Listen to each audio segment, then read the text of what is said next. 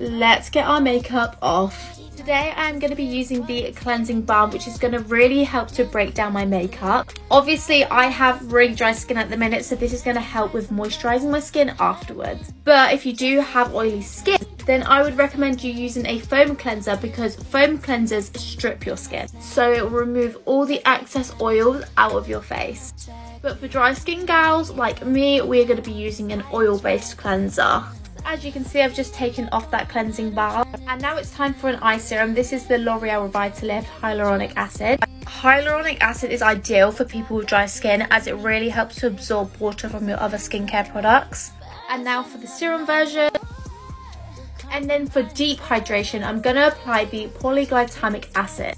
Polyglycamic actually holds all the moisture in your face, so this is going to help for deep hydration. Ayo, everyday makeup check. Show your favorite concealer, favorite foundation, favorite bronzer, favorite mascara, favorite eyeliner, favorite blush, and favorite highlighter. You guys are literally going to kill me, but I do not know what these lashes are. And everyone's been going crazy for them, asking which ones are these, and I'm like, I don't know, because I've literally stuck two pairs on top of each other because they look amazing together. They literally have the right amount of volume. They are, you know, wispy on the outer ends. By the way guys, I'm doing like a little get ready with me. I literally have 50 minutes and I probably should not be talking right now, but I really wanted to just jump on. I was going to go live, and then I was like, I definitely do not have time to be going live. By the way, this is the Good Apple foundation from KVD, and it is the best possible foundation for dry skin, because it's like a little bit more oily, but it doesn't like go oily throughout the day. Especially when you have dry skin, it's like the most ideal foundation you could ever get. Can you see how it literally just does not separate on my skin? By the way, I made a massive mistake and I mixed a water primer with an oily foundation, and everyone in the comments was like, no, you can't mix the two, and my under eyes were like cracking. And I think it was partly because my skin that day was extremely bad, because I've done that before and it's never really affected my skin, but this one time it looked cracked. And it was not a combo, but at the same time it's worked in the past, so I wasn't actually lying. It did actually go really nicely, but this one day I was super dry. When I tell you, you need the Clinique Chubby Stick and also this angled brush. I think this brush is from 𝙤𝙤𝙗𝙗.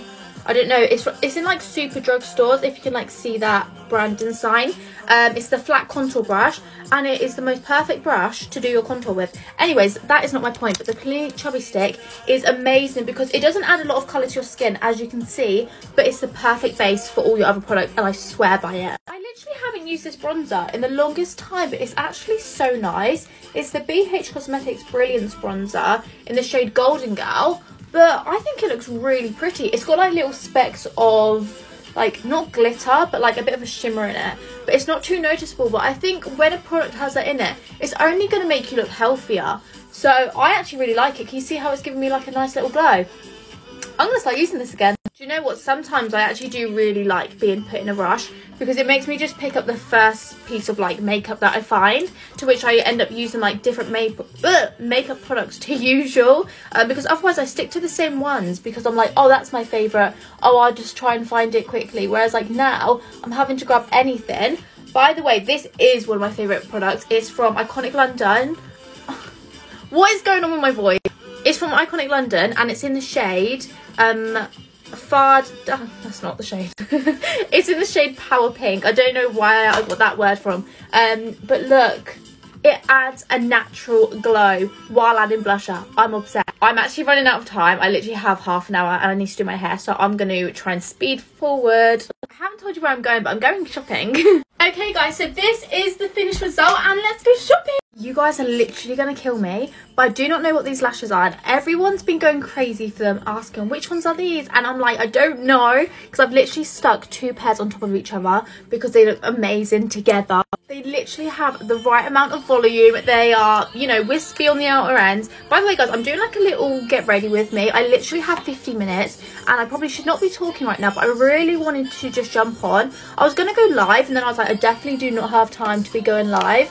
By the way, this is the Good Apple foundation from KVD, and it is the best possible foundation for dry skin, because it's like a little bit more oily, but it doesn't like go oily throughout the day. Especially when you have dry skin, it's like the most ideal foundation you could ever get. Can can you see how it literally just does not separate on my skin? By the way, I made a massive mistake and I mixed a water primer with an oily foundation, and everyone in the comments was like, no, you can't mix the two, and my under eyes were like cracking. And I think it was partly because my skin that day was extremely bad, because I've done that before and it's never really affected my skin, but this one time it looked cracked and it was not a combo. But at the same time, it's worked in the past, so I wasn't actually lying. It did actually go really nicely, but this one day I was super dry. When I tell you, you need the Clinique Chubby Stick and also this angled brush. I think this brush is from 𝙫𝙤𝙧𝙚. I don't know, it's in like super drugstores, if you can like see that branding sign.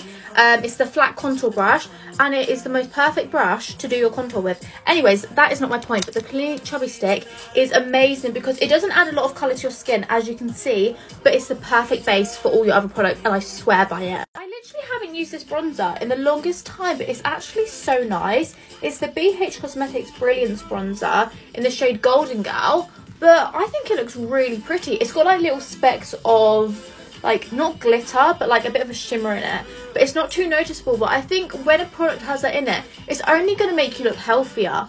So I actually really like it. Can you see how it's giving me like a nice little glow?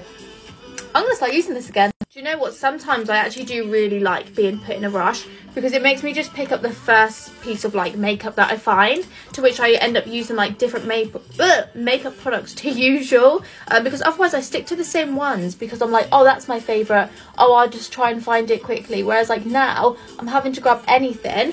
By the way, this is one of my favourite products. It's from Iconic London. What is going on with my voice?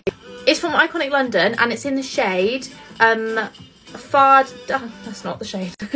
It's in the shade Power Pink. I don't know why I got that word from, but look, it adds a natural glow while adding blusher. I'm obsessed. I'm actually running out of time. I literally have half an hour and I need to do my hair, so I'm going to try and speed forward. I haven't told you where I'm going, but I'm going shopping. Okay guys, so this is the finished result and let's go shopping. If this happens to you, do not open the door. Once there was a girl named Donna who lived with her father, but he went out of town for a business trip, so Donna was left alone in the house. Then one night she heard the doorbell ring. She went downstairs and was about to open the door, assuming it was her father, but she stopped. Something wasn't right. She looked through the peephole and saw her father staring back at her. His eyes were wide open and he looked terrified, but the doorbell kept ringing. Donna said, "Dad, did you forget your keys?" No answer. "Dad, say something." Still no answer. Donna said, "I'm not opening the door until you say something." Eventually the ringing stopped and Donna fell asleep. The next morning she looked through the peephole again. Her father was still there, as if he hadn't moved all night. She finally opened the door and what she saw horrified her. Her father's head was hanging from above the door, and there was a note attached to the doorbell with only 2 words: "Clever girl." So beautiful day, oh beautiful day. 이보다 좋을 순 없어. 너에게로 falling, falling, falling in love. So beautiful day, oh beautiful day.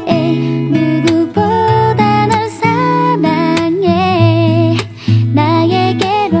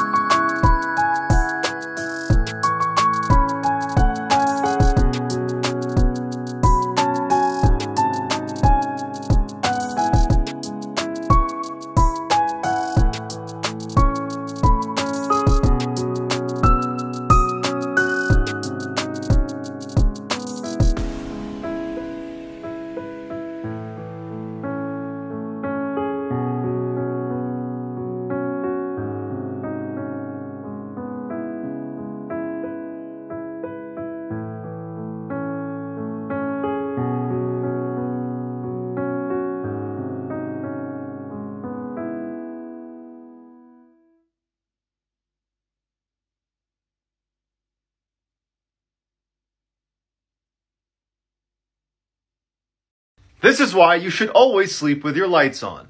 In 1991, a man named Christopher Case was found dead in his bathtub, fully clothed in the fetal position. When police interviewed his best friend Sammy, she told them about a very disturbing phone call she got from him the night before he died. On the call, he told her that the previous night he had woken up to what sounded like whispering coming from underneath his bed. When he went to look, he couldn't move. As he laid helplessly, he watched a black figure pull itself out from underneath his bed. Once it was fully upright, it reached down and began choking him until he passed out. The next morning when he came to, he felt his neck and it was swollen and bruised. And then he saw blood on his hands and he saw that there were deep, uniform incisions on each of his fingertips. As he's saying all this to Sammy and telling her how scared he is to go to bed that night, he suddenly stops and he says, "I hear whispering outside my room." Then the phone went dead.